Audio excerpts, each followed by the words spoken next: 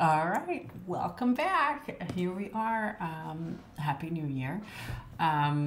So we have a couple of things to cover tonight, but before we start with a Rachna feed, who's happily enjoying her new little box, and I found one booklouse. That's all I could find. I couldn't find any other insects, and I have been trying. I'd like to start by showing you something super cool. We got this really super awesome calendar, and it came to us via our friends at the San Francisco Microscopical Society. Microscopical. My goodness, that's a mouthful for me tonight. Microscopical Society. Microscopical Society. Scopical.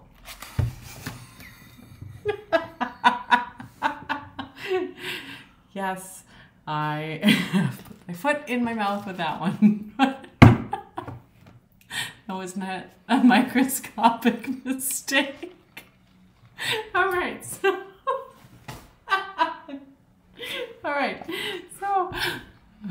Microscopical Society. Our friends at the Microscopical Society have sent us this. We are now members, and we are very excited to be part of that because that is a society of both amateur and professional microscopists, people who are interested in microscopy and either are just starting out or who have been in it for years, who are interested from a science perspective or from an arts perspective. And it's been around for 150 years. And it's really amazing. They are very inclusive, they're very welcoming, and they welcome anybody with any background in microscopy. They have a meeting held here in San Francisco, and they're very interested in wanting to connect microscopic amateurs and professionals to each other. So here's their website. If you're in the Bay Area or in San Francisco, you should definitely check them out and become a member.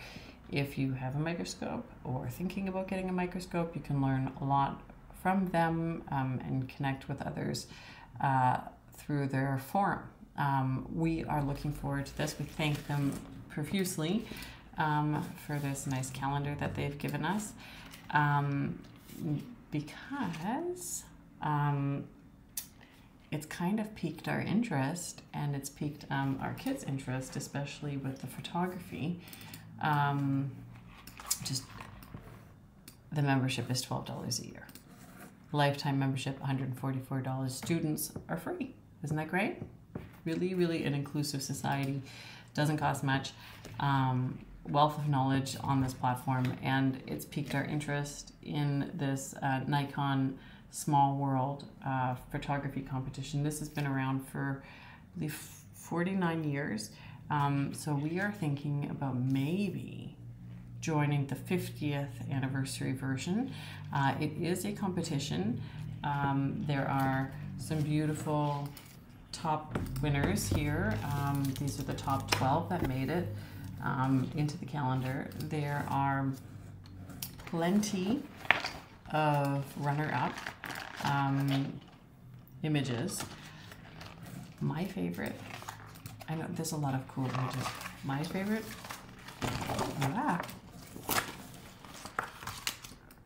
February. It's sugar. Crystallized sugar syrup. Isn't that cool? That's really cool.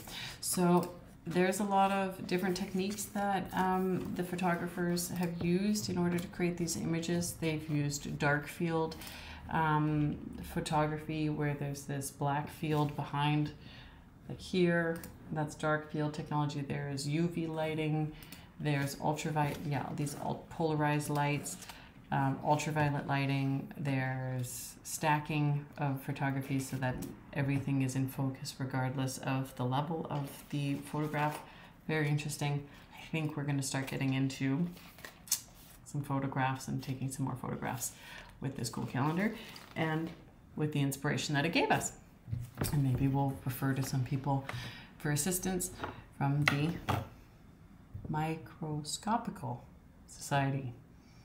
That would be the one we would be reaching out to. Alrighty, so tonight, I'm going to turn on my microscope light here. We have, Rachna's been enjoying her new little house. It's got some more webs on it. She did find her way to the surface, or the top. She's very active in there. I have been having a hard time finding some bugs for her over the last couple of days. Maybe she's eaten them all. Who knows? Anyway, here she is, where I did find one little Booklouse. I will switch over now to in the petri dish. Let's see. We can get over to the microscope and find our Booklouse here. There it is. Very happy to note it was the fattest Booklouse I could find. Also the only one, so that kind of, you know, narrows your playing field a little bit. But there it is. It's a very fast one, as you can see. Does not want to be on camera. So somehow to get that little critter in with, there's our guest this evening, Rachna, lady of the day. This Rachna is more of a daytime spider than a nighttime spider. There she is. She's happily perched there in the corner, which I'm quite happy about. See, look how cute she is. Isn't she cute? She's a birdie. All right, so here we go. I'm gonna try and hand over Rachna, or hand over Rachna's snack without losing both Rachna. Remember that she's an Oxyopes scalaris. There she is, and I'm gonna try and get this fun little Booklouse, Booklouse, it's their scientific name, into Rachna's enclosure without losing Rachna or the Booklouse. Not really keen on doing that too often. This time, in order to kind of make things a little bit faster, I might grab one of the extra petri dishes we have here and see if I can move some of that greenery out. Now, Booklouse, that's what we call them. They're not really Booklouse. They have an actual scientific name that is not Booklouse. So Booklouse, it's Socoptera. It is not, in fact, an actual louse. They do not bite people. They go and eat decaying matter and often the glue that binds books, hence why they're called Booklouse. You tend to find them in old books, in the bindings, and they like humid environments, and so they actually they will tend to thrive more in humid environments, and that is actually why most libraries have air conditioning to keep the humidity outside of the library so that they don't get pests like Booklouse. Isn't that interesting? So I'm going to try and remove, hopefully without removing Rachna, just quickly here. I don't know how many of her little webs are on this little tree, but I'm going to try and remove the tree. That was successful. Put that here. That was her little home here that she's been living with for a couple of days. Most of it like a Christmas tree. That's the last piece of the holidays that we have in our house.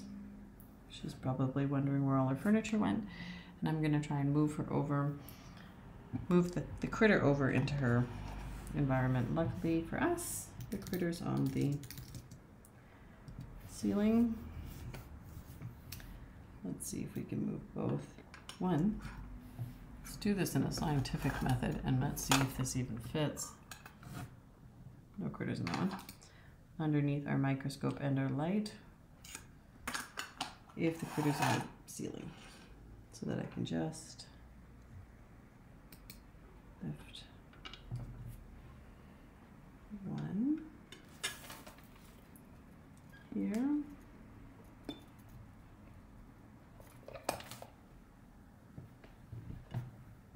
Move the lid.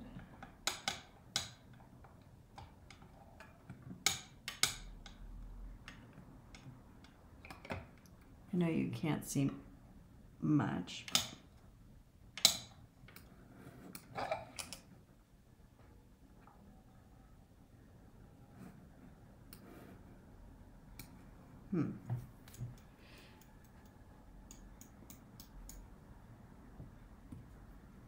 I might have squished the Booklouse. You're in for a great show tonight, folks. I'm going to butcher a name and butcher a louse live on camera. Let's see if I can find a very scientific instrument to move the louse over. There are over, yeah, definitely squish that, buddy. That's what you get for trying to escape. Let's see if she'll eat it anyway. 1 second, and then I can go into a little spiel about Booklouse.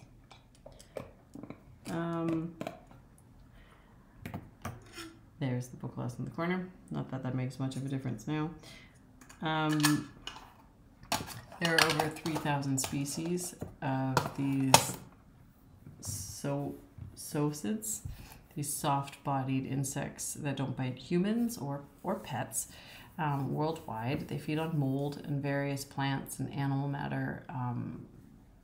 Often they damage damp books and papers, so old newspapers as well. They live in warm, humid areas and can produce 8 generations of family members in a year. And the males drum their abdomens with their antenna to produce a tickling sound, which is their mating call. Isn't that delightful? I did not know that part. Maybe we can just make it look like the Booklouse is moving, if she even wants that. Let's see.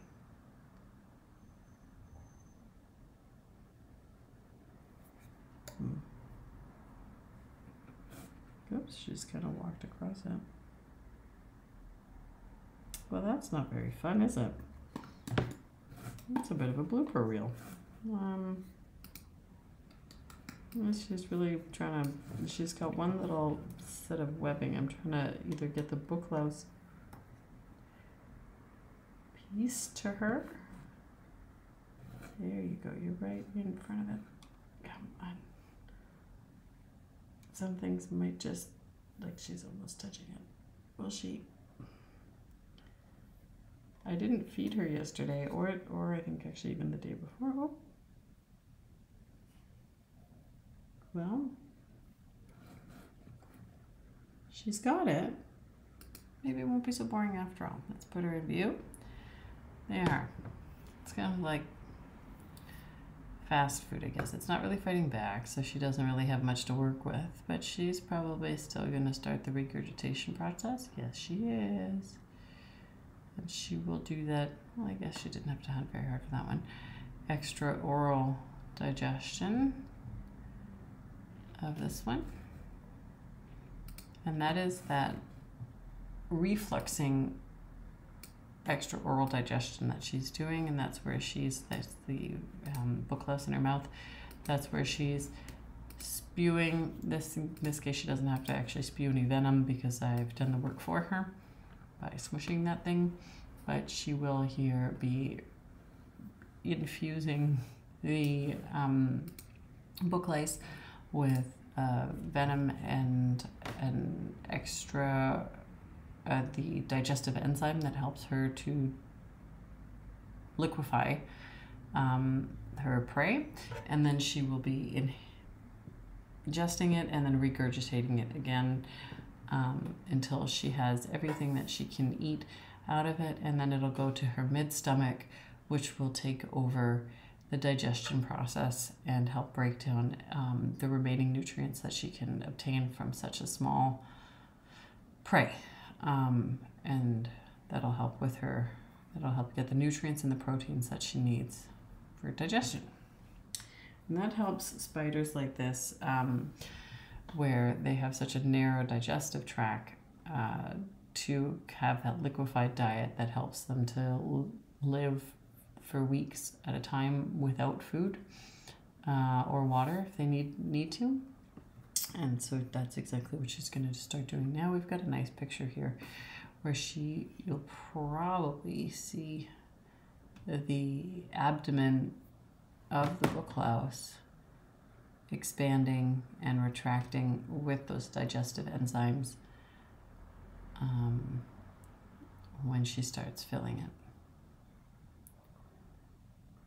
when she's ready. If we were to take a stacked image of Rachna holding the Booklouse, we would start up here potentially, and we would take, this is that photo stacking technique, we would take pictures and picture and picture and picture and picture, as many pictures as we want, and we are adjusting the focus down Rachna as she's eating.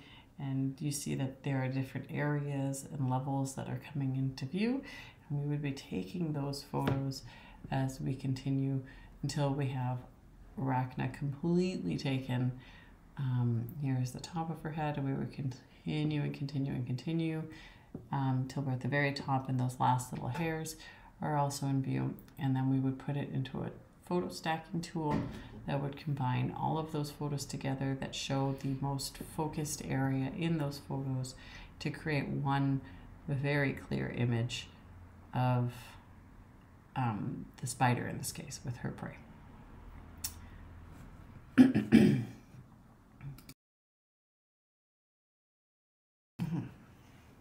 So let's see what we can do here. The bottom light is quite strong. Let's see if we can adjust it a little bit. That gives us a different color. So we've got here. Let's see here. Oops. We're going to move the angle of that bottom mirror as well. Let's see if we can focus the light a little bit and then move the angle of the bottom mirror, and that's going to change the lighting that is going through based on the reflection. And now we've got a clouded glass plate over top of that mirror, but you can still see that the light is changing. With this light, you can see a little bit more into Rachna's paws. Sorry, this is that gold light. Here, maybe if we lower this, you'll see a little bit almost through Rachna's paws. And then we'll change the light here.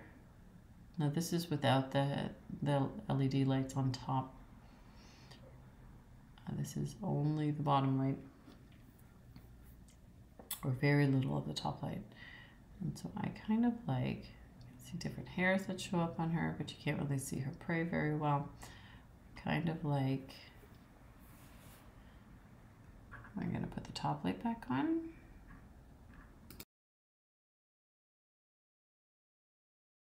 Okay. So I think this shows the Western Lynx Spider that we have here in a good light. Excuse the pun. We can also change the focal point here of the lighting, and I'm going to just open it very wide so we get the most amount of light in. And now there's our Western Lynx Spider, and see her nice legs. She's got a nice yellowy legs at the connection point to her lower abdomen. And the Western Lynx Spider that we have here has these two little claws up in the front, also of her little legs, little arms that she can use to grab onto things with. And right now she's grabbing onto that Booklouse. And you can see that the abdomen of the Booklouse is pumping a little bit. And that is the digestive enzymes. Change the light a little bit. There we go. You can see those digestive enzymes, and the inside of the Booklouse, those are those little white flakes on the inside of the abdomen. They will at one point, you'll see, get sucked out of the abdomen. It's really quite amazing to see.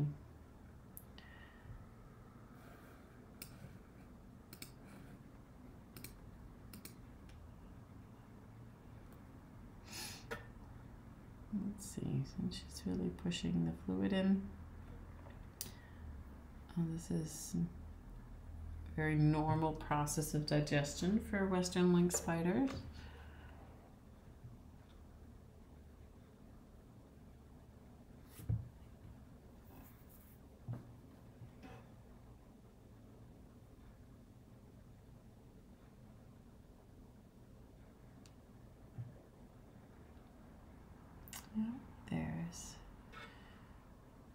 She's pushing in those digestive enzymes. You can see it. The abdomen is inflating slightly at the rib cage area.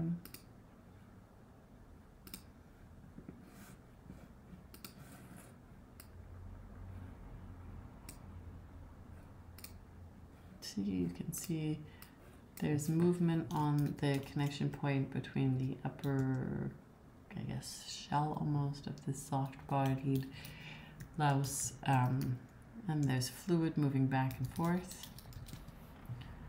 I will not, with this is such a nice angle, I won't move the Western Lynx Spider to put her on a different angle. In order to see her mouth, this is a nice angle of the almost clear body of the Booklouse that you can see.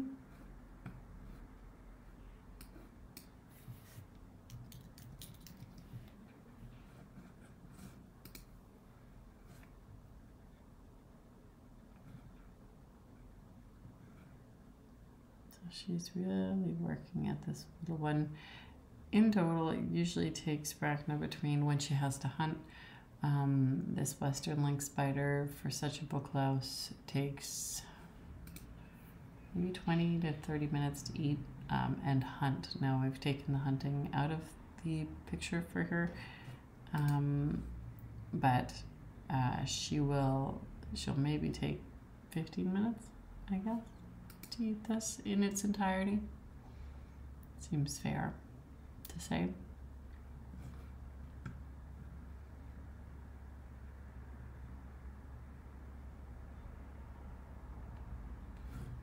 And she will, once she's, let's restart that. If it were a normal hunt, what she would normally do is either attack her victim, pounce on the victim, because that is the typical method of the Western Lynx Spider, is that they lay in waiting and then they pounce onto their victim unsuspectingly. The victim is unsuspecting of such a pounce. They will attack by either arranging their prey in a position that is favorable to the Western Lynx Spider. However, if the prey is bigger or is fighting back, they do puncture the prey quite often, injecting venom as they go, and then they are able to maneuver the prey to an area that however they can hold them best so that they are not injured. And those first pumps that they do with this extra oral digestion, and in particular the reflexing extra oral digestion, is they do still ingest a venom so that they don't fight back and don't get injured. And that allows them to take over prey that is actually bigger than they are. So these types of spiders are known to take down small grasshoppers and wasps, and so they are able to do that through this method of attacking, puncturing, and then manipulating their prey to do to the area that is favorable to them. Once they do start their digestion process, which she's doing right now, the Western Lynx Spider and many lynx spiders then adjust their prey in between and flip and rotate their their carcass so that they can ensure that these digestive enzymes can penetrate into a new spot, or a spot that might still have more juices that need to be sucked out a little bit better. So she might adjust her Booklouse here. Let's see if we can get a nice image here. She can see the abdomen is expanding, so she will at one point rotate the Booklouse. What we saw with the moth is that and the Booklouse that we've had so far, is that she tends to go around the neck area, at the connection point of the neck, in order to start the feeding process.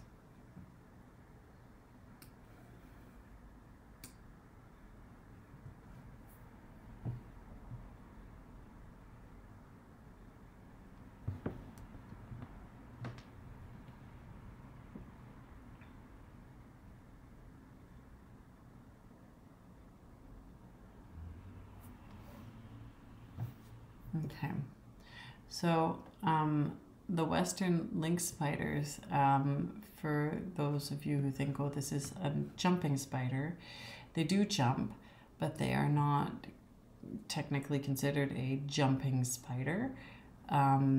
Jumping spiders don't tend to have, they have similar eye patterns, but they don't tend to have the same type of knuckle type head that Rachna, or this Western Lynx spider, demonstrates, where their head really bulges up. That Coneheads movie from the 1990s, where she's got her eyes like that. The true jumping spiders have more of a flat head, and the Western Lynx spiders don't.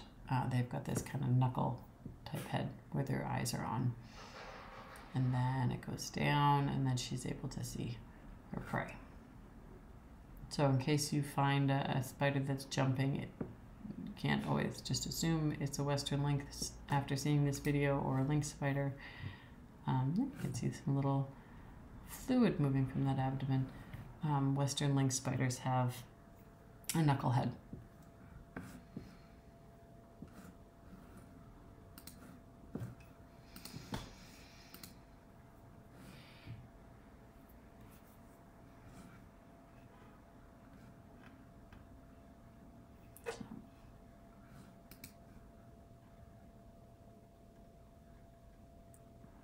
Now, I haven't figured out if any of the prey that she ingests is dangerous for her, and if they know that off the top of their, like, by looking at a prey, if some will be considered toxic.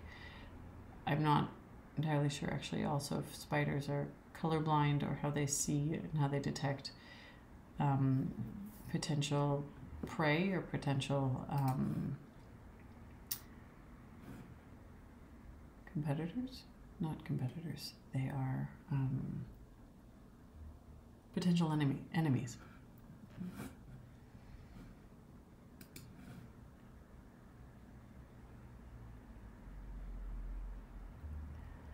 And these things at the end, these black pokies on the end of her arm, those are called metatarsal claws. Those are like fingernails from a spider.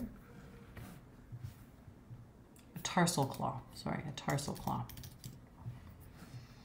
Like your metatarsal, your finger, a tarsal claw.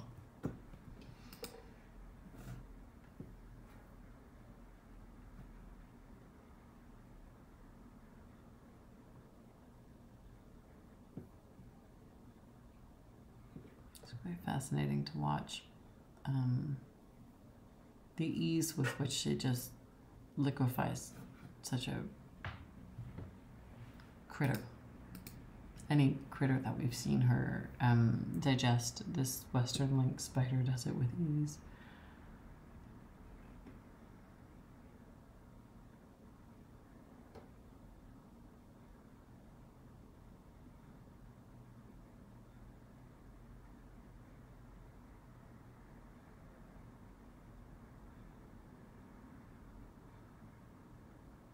You can really see that abdomen of the Booklouse filling. You can see bubbles coming up from inside. Oops, she's really filling it again. She's working very hard here on pushing that full. And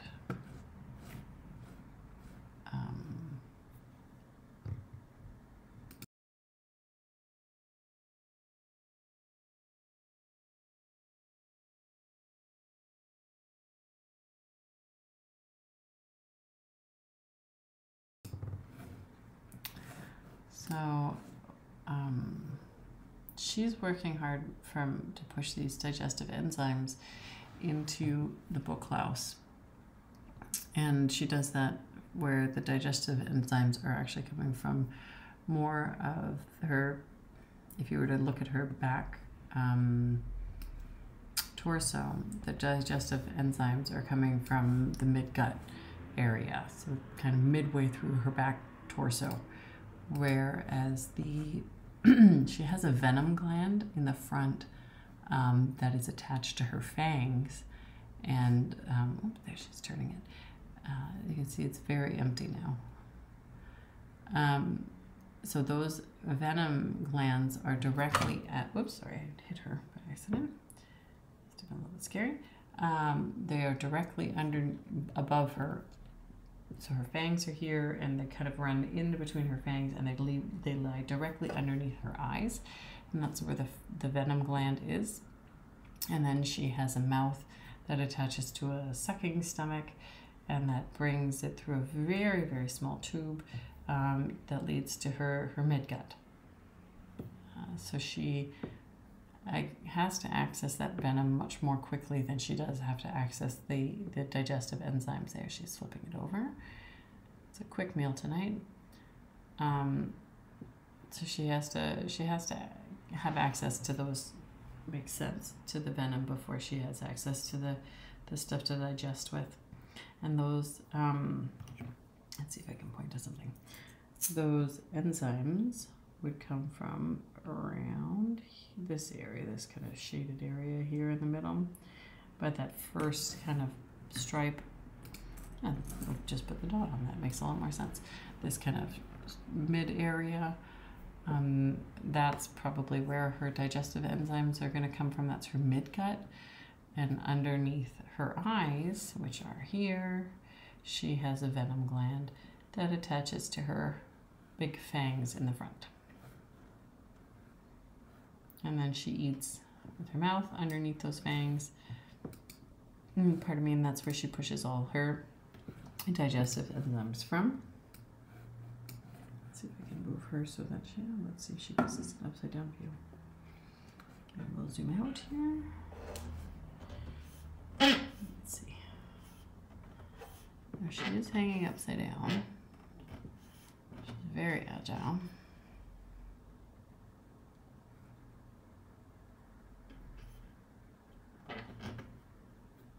No, I can't. She's too close to the surface for me to look at. Unfortunately, with this big glass that she's on, I can't get much lower unless I maybe take out one of our pieces of glass here. Maybe that brings her into a light that might be favorable to us.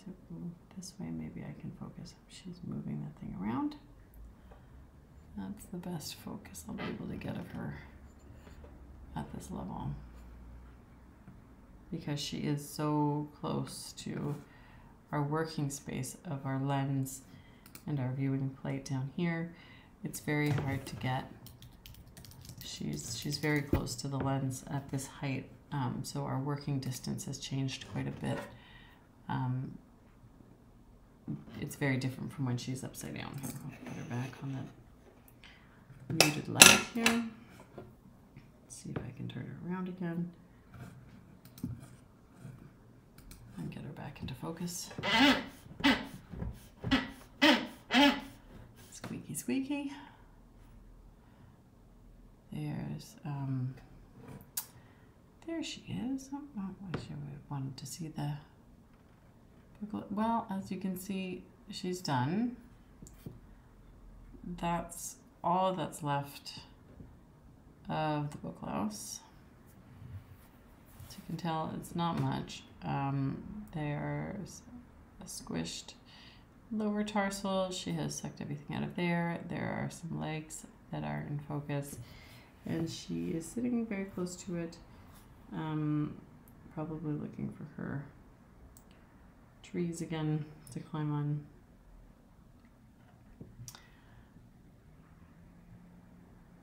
And there she is.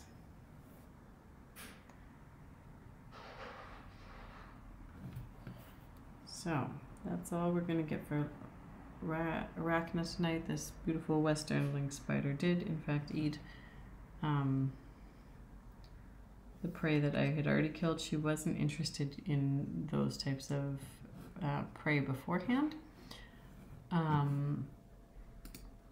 think because she had been fed quite a bit, but today it was a very fresh kill, so that's probably why she took the opportunity to eat it. I think with that, we will leave Rachna in peace. I'll put her leaves back in there again. And thank you again to the San Francisco Microscopical Society. That is really a lovely gift from you. We're going to very much enjoy this calendar and the inspiration that it gives us. We're very much looking forward to taking photographs and learning much more about, because we are very much amateurs, but learning more about our own microscope, the Nikon SMZ-U, but also photography and stacking and having some adventures with the world around us. And we very much look forward to connecting with the Microscopical Society here in San Francisco in the near future. And thank you very, very much for this wonderful calendar.